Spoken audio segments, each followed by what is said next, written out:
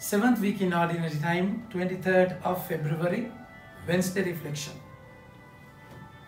It is quite amazing to know that you can perform miracles even without a relationship with Jesus. So it's alarming, isn't it? So that's exactly why you cannot judge yourself by your fruits. You can be disconnected from your root, yet you can perform miracles from the connection that you had earlier. So it's always a deep relationship that you are required of. That's why today we find John said to Jesus, "Teacher, we saw someone casting out demons in your name, and we tried to stop him because he was not following us." But Jesus said, "Don't stop him." Now see the background, see the theory behind. They don't know Jesus. They are not following him, but they perform miracles because the power is in the word. You can use the word without owning it, without following it. So that's the danger, my dear friends. He's saying in Matthew chapter 7 verse 21 that not those who call me Father, Lord, Lord would be saved if you do the will of the Father. At that day many would come and say that I have performed miracles in your name, cast out demons in your name. That I would say, I don't know you. I don't know you. You go to hell. Gehenna. So this is a terrible thing, my dear friends. You can be really happy performing miracles, but the Lord is not happy with you, because all what He wants is to stay connected. That's exactly why in Mark chapter 3 verse 13, He went to the mountain and called all the disciples to the mountain, and for what? To be with Him first. John chapter 15 verse 4, it is said, "If you abide in me, I will abide in you, and you will bear fruit. Without me, you won't be able to do anything." That's exactly why we have to be really careful today. With the word, we have to be careful, and we have to think about our lives. And of course, Jesus is saying, don't stop him. Don't stop him. He's doing something good. He's spreading something, spreading the word of God, and he's performing miracles. It's a kingdom value. He personally, he is not saved, but that act the Lord is using him. Don't stop him. My dear friends, that's why we have to be careful as to what we do. For your personal salvation, you need to have a personal connection. You have to follow him, my dear friends.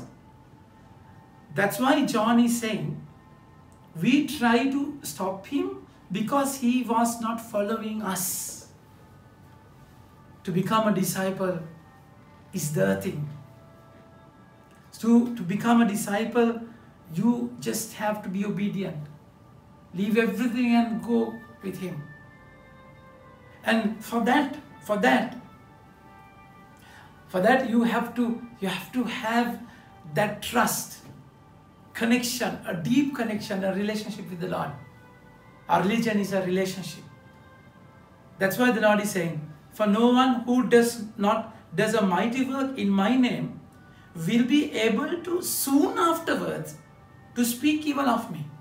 It won't happen soon after, but later it can happen. It can happen gradually. I mean, when we focus on the fruits, not the root.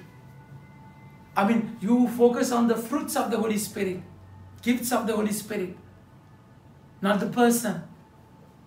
You can, it's a gift. If it is a gift, it's a gift, my dear friends. He won't take back the gifts. So you can use that gift for your personal glory. Using the word of God to perform miracles. Not to glorify God, but to gather people to yourselves. That's exactly we have to be careful. When you go into the world, there can be people who perform miracles,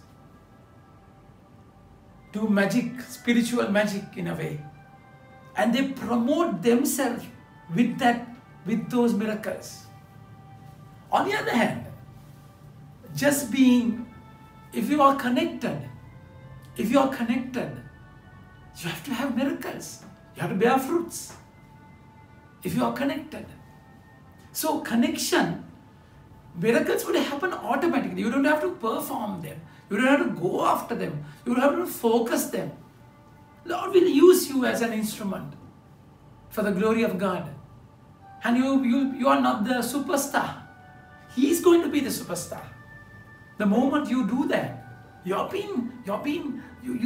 should be an instrument in the hand of God. So that's exactly why pride can hit you when you are not a follower of the word. You just follow Him. In following, you are doing the will of the Father. In that will, you might perform miracles. But then, sometimes we are not connected and we don't either perform miracles. You don't have nothing. You don't have anything, my dear friends. You have nothing in that way.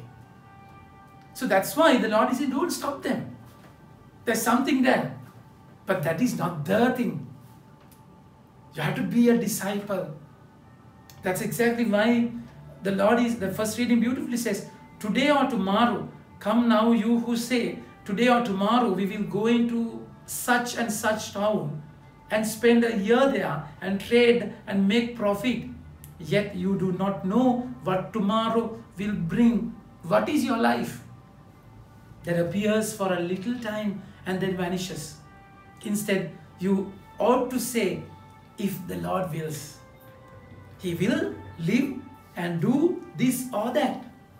As it is, you boast in your arrogance. All such boasting is evil. So whoever knows the right thing to do and fails to do it, for him it is sin. My dear friends, so that's exactly if the Lord wills. It's a relationship, it's a connection. What is this? If you do things for your personal glory, without following Him, our life is fragile. I mean, it's limited. Our mortal lives. Everything changes. Why you should harbor yourself there? Always you have to remember that I'm here to do the will of the Father.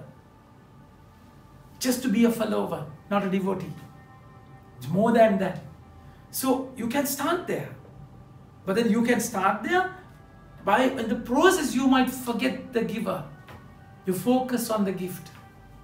It can happen to us, my dear friends. That's exactly why in Revelation chapter 2 verse 4 it is said, I have one allegation against you. The love that you had earlier, now you don't have it. It can happen. I mean, Judas never had any ulterior motive in following the Lord. It happened now, halfway through. King Saul, he was fully in it, but then it happened later. That's exactly why you have to be careful. Satan can attack you at any time. He's a lion roaring and roaring. And that's exactly why you have to be vigilant. And in the same time, you have to look into yourself, not judging others. So the Lord is saying, mind your own business. No one would, so do not stop them. You have better things to do other than stopping people and judging people and condemning them. Rather doing that, you concentrate on your life. That's exactly what you should do. So think about your root. Think about your relationship more than the fruits and the miracles. Amen. May God bless you.